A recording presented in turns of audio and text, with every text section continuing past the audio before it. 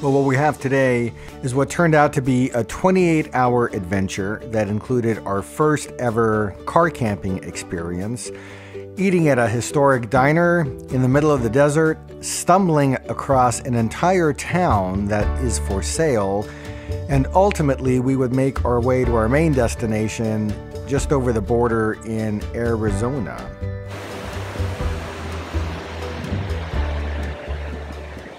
Off we go. We're going to Kingman, Arizona.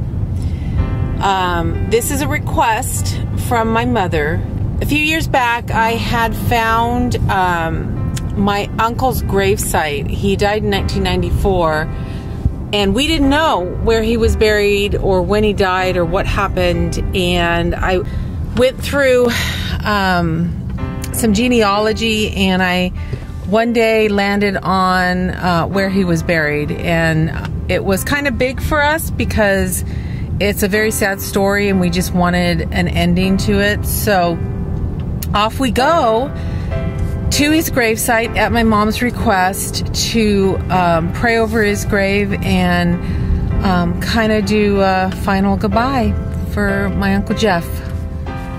So a couple of things that are unusual with this trip. We are doing this back and forth to Arizona on an overnighter. We're not going to have a hotel anywhere. We are, at our age, we're going to be doing our first ever car camping experience. So a few videos back, we did a review of this mat that we bought, the Xped mat, and we bought a size specifically to fit in the back of the van. So tonight we're going to sleep in the back of the van in the middle of the desert, somewhere halfway between home and Arizona, so we don't have to drive as long tomorrow. Yeah. And maybe we'll also, during our 1.5 day journey, see some sights along the way. So we'll see what happens. There's our bed for the night. So we are Harvest Host members, and we decided to go with Harvest Host because there's a little bit more safety, I think, that is there kind of without saying so. So we're hoping that this turns out well. I think it will. Well, we finally arrived in Yermo, California at 8 p.m., which gave us enough time to grab a glass of wine at Peggy Sue's diner. Uncle Jeff. Okay, so I have a burgundy at Peggy Sue's diner at almost, it's after 8, right? After 8 o'clock at night. So I can be in Kingman tomorrow morning. Tomorrow.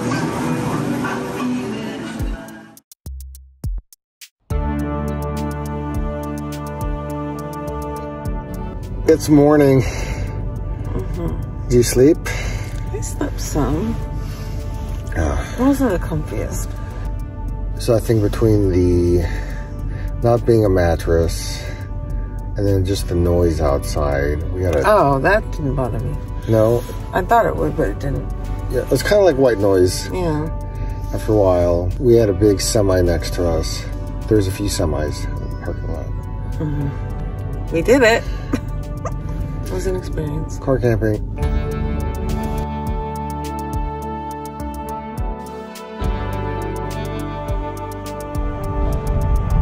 I suppose there's a bit of a feeling of safety when you've got a series of U.S. Army tanks right at the edge of your sleeping area. Hey, and the best thing about the night was because we weren't in a hotel, we weren't even in our RV, we didn't have to get up to go to the bathroom. Because that was your concern.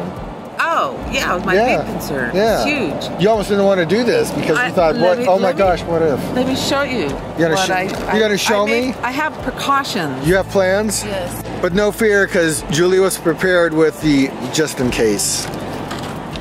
What do you got, lady? Emergency pee bags. I have no idea. I was prepared. All right, you told me you were prepared. I trust you. I actually would be okay. But yeah, you'd be fine. He would be fine. But, yeah. but not me. Always be prepared.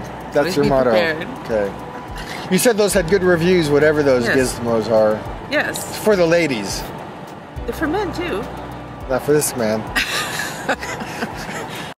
Yes, so at Peggy Sue's Diner, something we've passed by a couple of times, you probably more than I, and it is a retro 50s diner that, like you had said, is in the middle of the Mojave Desert, and it is a place to go. It's like that marker, that place to go for many people to experience this 50s diner style eating experience. Yeah. So this building, originally, it was a home that was converted into a pie shop in 1954. And whoever this person is that made this conversion, I still don't know who it is, used spare parts and materials from the nearby Union Pacific Railroad yard. So eventually, Peggy Sue and her husband, Champ, who were theater people, reopened the diner in 1987. You walk in and you have this huge jukebox. Good morning, Betty. And there's an image of Betty Boop. And the waitresses were dressed in their traditional style dining outfits. Do we just sit in here? Or? There's not a reserve sign. Alrighty. And there's a vintage style ice cream counter. There's a classic roadside diner, food fair, whatever you want to call it, menu. So this is one of those places I remember over the years driving by en route to Vegas or other places, and always wanted to say I always wanted to go there. Right. Finally made it. You're here. I always remember seeing it. It's in a good spot. Glad we made it. Breakfast. There's so much to see, you can hardly get it all in. Of 50s era pop culture paraphernalia, such as movie posters and celebrity photos that are signed. Peggy Sue is in a lot of these photos, and Champ is also. And they have some funny sayings on the wall. They have a lot of well-known actors and actresses all over the wall, including Lucille Ball, Marilyn Monroe, John Wayne, Elvis Presley. And they also have a lot of imagery from famous movies like Wizard of Oz and Yeah, so there's Gone stuff. with the Wind, I think. Was Yeah, one. there's stuff for your eyeballs. Yeah, it's everywhere. Everywhere you look. Yeah, but it was fun. Yeah, and in addition to all that stuff, they also, being a 50s diner, add to that ambiance with the music that they pipe in. So as we were there, it was kind of a mix of 50s and 60s. So, they go back away on the music. So it kind of takes you back in time that way too. Yeah. At one point you went out to the bathroom and then the waitresses got quite a chuckle because they sensed that you may have been surprised. Yes, that's so weird. So I went in there and I just hauled it to the first stall and used the facilities, and I went out to wash my hands and there was a man in the bathroom, and I just went, oh my gosh, am I in the wrong bathroom? And it was a mannequin that was made to look like he was peeing in a urinal. So it was pretty funny, actually. So we were done eating, which is one of the things that you do there, and started to leave, and I forget why you went another direction, but I went another direction, and just as I was leaving, they were opening up the gift shop. Mm-hmm. And the gift shop was huge. It was huge. Full-on store. I couldn't believe how big it was. Yeah. And they had a lot of stuff in the gift shop that was also kind of, throwback items to the 50s and the 60s. I mean, lots of tchotchkes, shirts, puzzles, games, dinosaur-related items. A little bit of this, a little bit of that. In the back, they have some metal roadside dinosaur sculptures in what they call their dinosaur park. Get it? Get it? So we really appreciated the very big, large parking lot. Mm-hmm. Some of it was paved, but most of it was gravel, but it still worked very well. And it was nice to take advantage of that halfway spot there and be able to park the van. Yeah. We just got turned off of I-15 towards US 95, I think, on our way to Arizona, passing through the town of Nipton, where there's a sign that said that the entire town is for sale. So somebody, you, can buy an entire town. You can become the mayor. You can probably change the name from Nipton to your name. Oh, no, did I say that? And rule over this vast landscape. And then we're driving closer to, I guess it was the town of Nipton, and then in that, I'm going to call it a town, you could see that in the middle of the desert, there's some mature trees, there's some buildings. Yeah, the minute I saw the trading post in that little area over there, I was like, we're pulling over. You pulled us over. And next thing I know, we're doing a little bit of exploration because this is an oldish looking town. It looked like there was some history there. It looked like there were some things to at least quickly explore, take some photos. So we're in Nipton. It's a historic town that apparently was established early in the 1900s. Has a Hotel California, a cafe, a trading post, and maybe a hiking trail or something. And it is for sale. The entire town is for sale. And it's a really cute little town. So, are you going to check it out? We're going to check it out. We stumbled across some signage about the history of the town. There was like this old, not functioning hotel. It was labeled the Hotel California. You can live in that. So when you buy the town? When you buy the town. And live in Hotel California? Yeah, you can convert it because it's got lots of rooms in it. You know, it probably has a kitchen already. It has water, electricity. You can convert it, and that's your house. Has a zero escape yard. Yep, for sure. Keep your water bills down. Yeah. Never have to water it.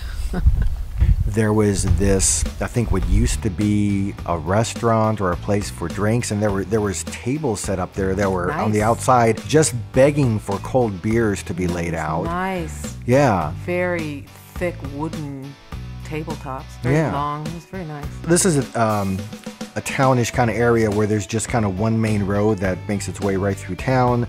So this stuff was on one side of the street. On the other side of the street was an RV park, a very small one it looked like. It almost looked ghost towny, but not 100%.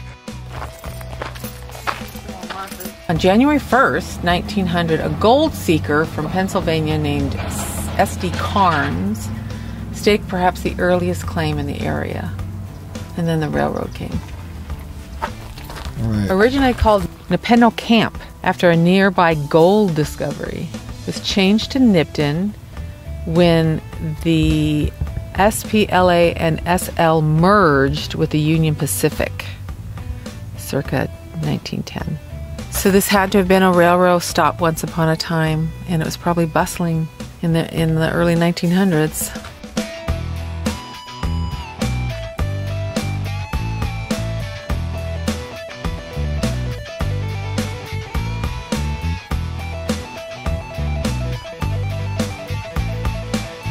Jen, we're gonna have our first customer. Oh, so are we like your first ever? First, yeah, it'll be Oh, our gosh. first. Are you kidding? This is a historic moment, Julie. Yeah, we literally. hold on. Last night I had a hose. We're recording. How are you? Yeah. Are you okay if I videotape? What do you Come on in. Because apparently we're the first purchase here, so Yeah. we will broadcast out to the world that people can get their honey here. Yeah. Absolutely. Get honey and snacks and. There's nothing like local honey, by the way. Yeah, so. it's perfect. It's perfect. Cool. And if you point out some treasures like that fan, my mom brought it back from Hong Kong in '89, and I love it. It's cool. I'm super fine.